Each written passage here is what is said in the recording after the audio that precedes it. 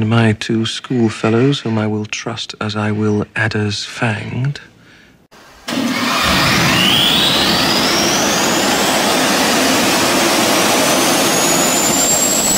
Okay, welcome.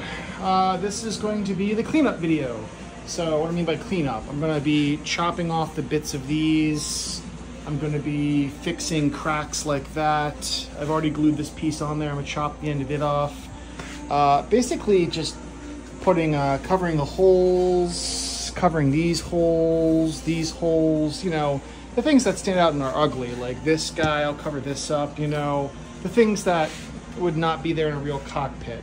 And I found plastic wood. It's basically a kind of wood spackle there, and I've got some sandpaper, a spackle knife, and basically once that's done, it's all flush and smooth, we're ready to paint. So after that, I will take it's called a data vac. It's actually like a compressed air blower, but it's better than that because it's electric. It doesn't run out, but it's still just as powerful. So I'll use that to blow all the dust off this thing, and then we're gonna paint it. So, all right, I'll show you how I'm gonna do each step of the way. Let's get started. Okay, so for cutting these little bolts off, I've just got a Dremel with a standard metal cutting tool. I'm just gonna chop the little bits off there. Maybe go deeper than I have to because I can just cover it with this wood spackle.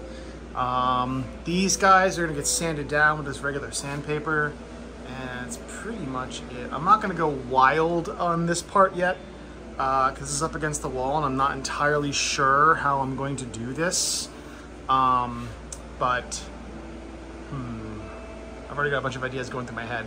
But for now, it's going to be just, you know, cleaning up the bolts sticking out. They're the #1 offenders right now. So here we go. Oh, and it's absolutely essential that you wear eye protection. These things are going to send sparks going every which direction. So, I mean, you should always wear eye protection, but especially now. Okay, so the default Chinesium cutting wheel is really not good at all. So I'm using these Dremel wheels I had from a long time ago. These are fantastic. They wear down, need to be replaced, but they're quick detach, and so I recommend them. Okay, so next up, none of these are all sanded flush. There's just dust everywhere. You're gonna have a hard time, oh, there we go. You have a hard time getting this dust out of here no matter how much you blow on it and stuff. So, new weapon. Well, actually really old weapon. I've had this for a million years. I bought it for like 40 bucks off of Amazon, but it's actually got recoil. It's so powerful, it's amazing. So, I'm gonna use this just,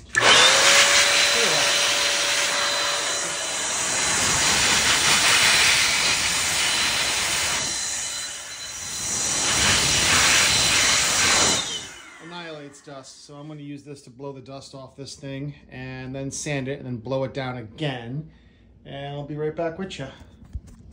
So I gave her a once over with 60 grit to remove stuff, the 150 to kind of bump it down, the 220 to finish it. I don't see a need to go any finer than that, honestly, unless you want this thing like glassy smooth, which is a little ridiculous, I think. Other than that, looking pretty good, I think. I cut this piece and put it back on top there and cut the end off, and so that matches, excuse me, that matches the other side now. So next up, I'm gonna take this wood spackle and just spackle, you know, cracks and indents where there shouldn't be any, you know, stuff. We'll have it with the data vac one more time and blow all the dust out, but then I'm gonna hit those cracks, get this stuff out of here.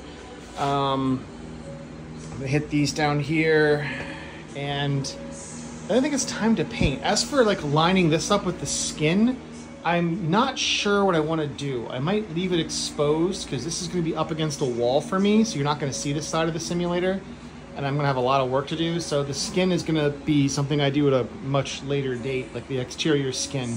I'm not even sure how I'm going to even begin to do that. Plus, I plan to model an interior wall for this, so you're not going to see it anyway. So that's just me. What you want to do with your sim is up to you. I don't know. But that's what I'm gonna do.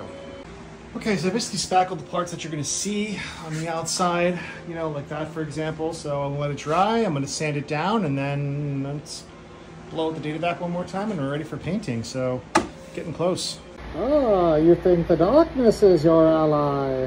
Okay, all joking aside, safety first. So I've got a box fan set up to blow the extra paint dust. I've backed my motorcycles out of the garage. I've sanded this off, I've blown it off one more time with the data vac. Make sure there's no dust, and we're ready to paint. So I initially was gonna paint just the sides that you can see, because I'm like, well, why would I waste paint on the inside? We're not gonna even see the inside.